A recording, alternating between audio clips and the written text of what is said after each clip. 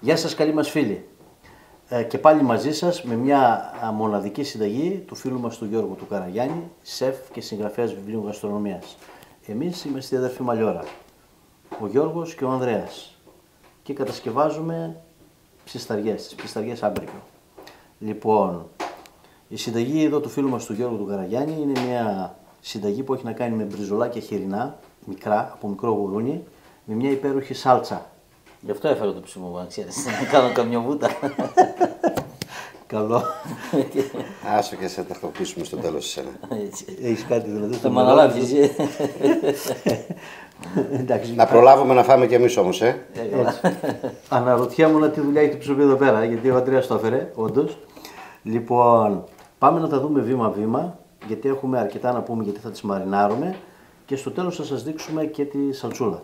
Εσύ ετοιμάζεις ουζάκια για να καθίσουμε όση ώρα αυτό. Και με ζεδάκι εννοείται. Πώς? Και με ζεδάκι θα μας το πρώτο θα ετοιμάσω. Ξηροσφύρι. Όχι, για να ξέρουμε τι έχουμε να περιμένουμε. Έτσι. Λοιπόν, έφυγες. Πάμε λοιπόν. Πριν ο Γιώργος σας πει δύο κουβέντες για το κρέας, εγώ θα σας πω για τα μπαχαρικά, τα οποία είναι λίγα. Λίγα, αλλά είναι αρκετά. Μας ενδιαφέρει η ισορροπία γιατί έχουμε ένα εξαιρετικό κρέας. Είναι μικρό χοιρινό ελευθέρας βοσχής, με πολύ σωστή αναλογία σε λίπος. Και το σύνολο στο τέλος θα δέσει μαζί με τη σάλτσα μας. Και αυτό είναι το ζητούμενο. Και αυτό είναι το ζητούμενο.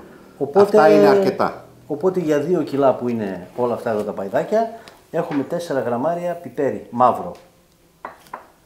Έχουμε 30 γραμμάρια αλάτι, καλό θαλασσινό αλάτι. Και 2 κουταλιάκια του γλυκού τρούμπλου. Λοιπόν, όλα αυτά τα χτυπάμε εδώ πέρα για να κάνουμε ένα ενιαίο μείγμα. Μέχρι που να ανακατέψεις τα μπαχαρικά, να ρίξουμε λίγο κρασάκι, 300 ml, 150 ml για κάθε κιλό, 300 ml θέλουμε για το σύνολο. Έτσι να πάρουν το απαλό άντιγμα από το κρασάκι μας, τα μπριζολάκια. Το θέλουμε να είναι μέσα στο κρασί δηλαδή. Θέλουμε. Δεν θέλουμε να απορροφηθεί όλο το κρασί, γιατί άλλες φορές βάζουμε λιγότερο, αλλά είναι για να απορροφηθεί. Ωραία. Λοιπόν, έτοιμα και τα μπαχαρικά, τα έχουμε χοντροανεσμένα. Χοντροανεσμένα. Ωραία. Άστο σε μένα. Πάρε το ψωμάκι εσύ του Ανδρέα εδώ. Το ψωμάκι του Ανδρέα να το βάλουμε εδώ. Ωραία. Τα μπαχαρικά μας και το αλατάκι μας να πάνε παντού. Αυτό θα τα γυρίσουμε. Τα λεφτά. Θα τα γυρίσουμε και από την άλλη μεριά. Έτσι. Πρέπει να κουλυμπάνε μέσα στο κρασάκι. Και όταν τελειώσουμε το καρύκευμα, διαλέξτε ένα καλό ελληνικό κρασί. Θα τα αφήσουμε περίπου 3 ώρες εκτός ψυγείου. Με περισσότερες ώρες εντός ψυγείου. Εκτός ψυγείου. Και στις 3 ώρες εμείς, φανταστείτε πόσα ουζάκια έχουμε να πιούμε. Ντύρλο θα γίνουμε. Το ίδιο σας συμβουλεύουμε να κάνετε κι εσείς. Γιατί το ψήσιμο πάνω απ' όλα είναι η καλή παρέα. Και ανάμεσα στη διαδικασία έχουμε τον τρόπο να κρατάμε την παρέα. Εμείς έχουμε την καλή παρέα, φροντίστε κι εσείς γι' αυτό. Είμαστε έτοιμοι και για το τέλος. Να κάνουν 1-2 γυρίσματα, ας πούμε, στη διάρκεια αυτή, μια τούμπα, καλό είναι. Μια τούμπα, καλό είναι, αλλά για το τέλος έχουμε λίγο ψιλοκομμένο σέλινο. Α, ναι. Το σέλινο δένει πολύ με το χοιρινό. Και πάει και με τη σάλτσα μας. Στο τέλος θα έχουμε ένα πολύ ισορροπημένο τελικό προϊόν. Να πάει παντού το σέλινο. Λοιπόν, εύκολα, γρήγορα και θερούμε και νόστιμα. Έτσι. Λοιπόν, είμαστε έτοιμοι. Θα ανάψουμε και τη φωτιά μας σιγά σιγά. Και πάμε για τα ούζα. Και πάμε για τα ουζάκια μας. Σε λίγο η συνέχεια. Και τα κάρβουνα άναψαν με προσανάματα που βάλαμε στην κορυφή. Τα κάρβουνα ανάβουν ανάποδα από πάνω προς τα κάτω. Εύκολα, γρήγορα και χωρίς καπνό. Λοιπόν, μέσα σε μια κατσαρόλα βάλαμε 50 ml εξαιρετικό παρθένο ελαιόλαδο. Και σοτάρουμε μικρά κρεμμυδάκια στιφάδου. Θα τα βρείτε στα σούπερ μάρκετ έτοιμα κατεψυγμένα. Είναι ομοιόμορφα και πολύ μικρά. Και αυτό ακριβώς θέλουμε. Ανακατέψτε συνεχόμενα μέχρι να ροδίσουν πολύ ελαφρά. Δεν χρειάζεται πάρα πολύ, γιατί είναι πολύ μικρά και δεν θέλουμε να χαλάσουμε το σχήμα τους. Στην αρχή έχουμε δυνατή φωτιά και θα σβήσουμε περίπου με ένα σφινάκι ξύδι.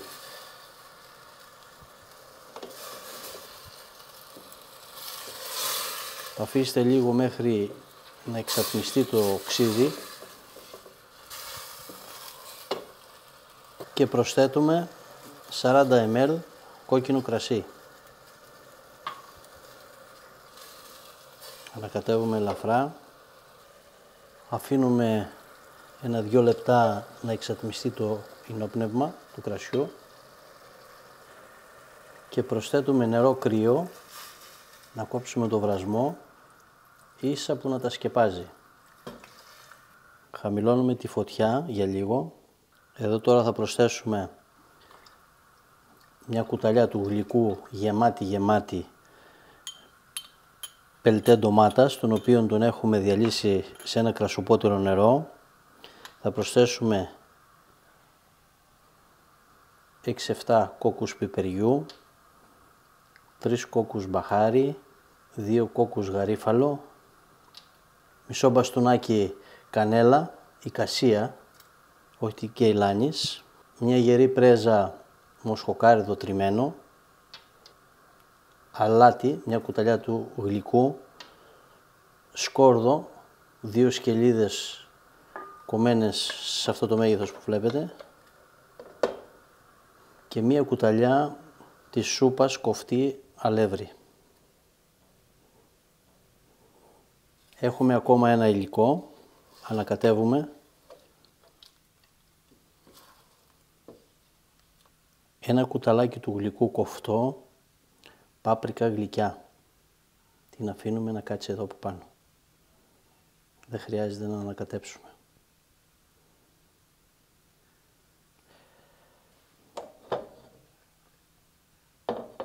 Έτσι. Σκεπάζουμε και αφήνουμε να σιγοβράσει μέχρι να μαλακώσει το κρεμμύδι και να πήξει η σάλτσα. Μαγειρεύουμε σε χαμηλή φωτιά. Λοιπόν, άντε, γεια μας. Γεια μας. Γεια σας. Η καλύτερη ώρα, η ώρα της παρέας. Τα μεζεδάκια. Πάει, λίτσες, πάρει. Όλο τις ελίτσες που βάλει μπροστά μου. Μπορώ να κουνάζει λίγο. Ναι.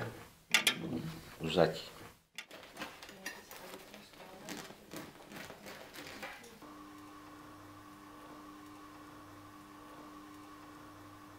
Πρώτα θα ψήσουμε πιπεριές, φλωρίνιες, τα ψωμιά μας, γιατί θα τα χρειαστούμε ψημένα, να έχουν κρυώσει λίγο δηλαδή, και μετά θα ψήσουμε τα μπριζολάκια μας. Αυτό είναι το χρώμα που θέλουμε, να φρυγανιστούν ελαφρώς. Εδώ θα ρίξουμε λίγο ελαιόλαδο, όπως είναι καυτές.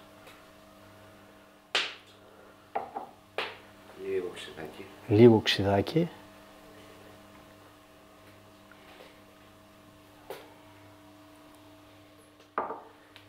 Και την απαραίτητη ριγανίτσα μας. Βέβαια, δεν θα μπορούσε να λείπει ρίγανη. Αυτό. Και πάμε τώρα να ψήσουμε τα μπριζολάκια μας. Μετά 3 ώρες έχουν μαριναριστεί τα μπριζολάκια μας και είναι έτοιμη και η φωτιά μας να τα ψήσουμε, να τα απολαύσουμε. Λίγο πριν να τα βάλουμε στη φωτιά, λίγο μπούκοβο γλυκό. Για τους τρομερούς μπορεί να βάλει όποιος θέλει και λίγο μπούκοβο καυτερό. Τα βάζουμε πρώτα πάνω να ψηθούν από αυτή την πλευρά και μετά γυρνώντας θα βάλουμε από την άλλη. Λίγο μπούκοβο ακόμα από την πλευρά που δεν έχουμε ρίξει, πριν το πρώτο γύρισμα δηλαδή. Ψήνουμε με τον κλασικό τρόπο που σας έχουμε δείξει, πολλά γυρίσματα.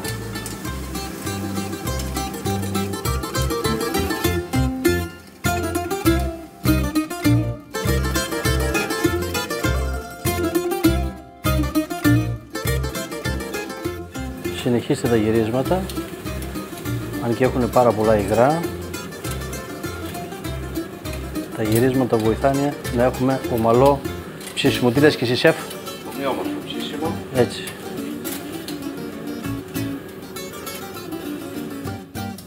Για πες μου τώρα γιατί βάλαμε το κούκκινο στο τέλος, εξήγησε μετά στους φίλους μας. Γιατί δεν θέλαμε να βγάλει το αρώμά του μέσα στη μαρινάδα, απλά όταν ψήνεται το βούκοβο δίνει μία διαφορετική γεύση.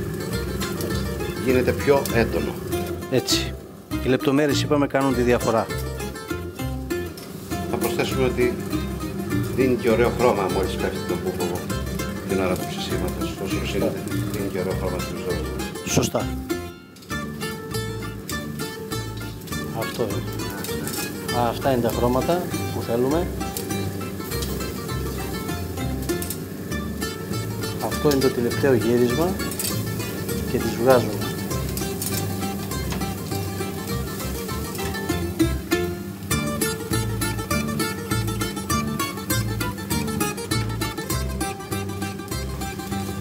Βγάζουμε. Πάμε.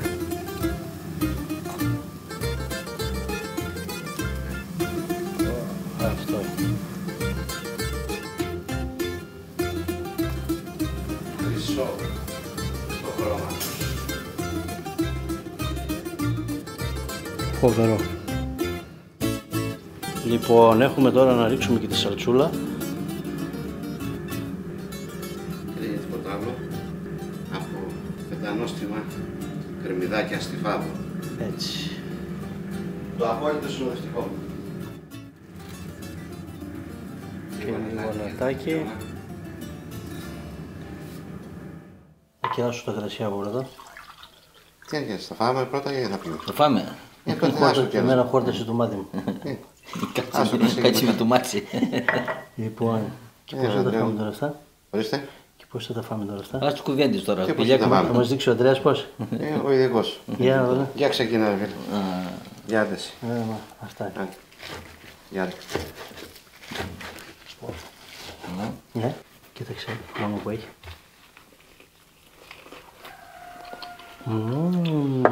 Αυτό περίμενα να ακούσω το μου περίμενα να ακούσω για να δοκιμάσω εγώ μετά.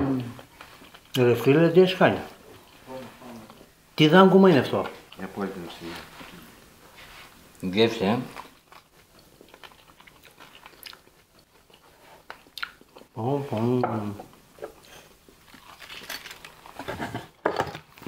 Δεν υπάρχει δουλειά. Τώρα που άκουσα το μου να κάνω κι εγώ λίγο μου, Κάνει και εσύ. Άντε να κάνω. Δικαιούσε.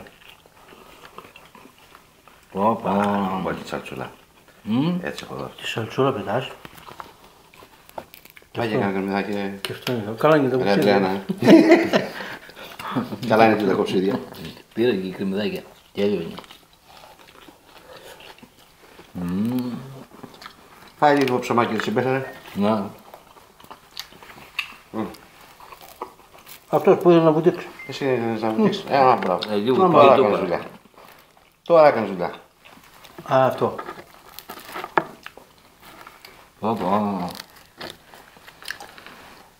Τώρα είναι η ώρα της απόλαυσης, φίλοι μου. Έτσι. Τώρα, συγγνώμη παρέα. που σας κάνουμε να ζηλεύετε, αλλά καμία φορά και ο μεζές που δεν μπορείς να φας είναι και ο πιο νόστιμος. Καλό αυτά. Καλό. Πιάσε λίγο κρασάκι. Άντε, γεια μας. Στην υγεία μας. Στην υγεία μας και Στην πάντα υγεία σας. τέτοια. Στην υγεία σας, παιδιά. Γεια μας. Και εδώ πάει το... Και το μου. Πάρτε. Πάει, Χωρίς μου δεν πάει γίνεται. εδώ.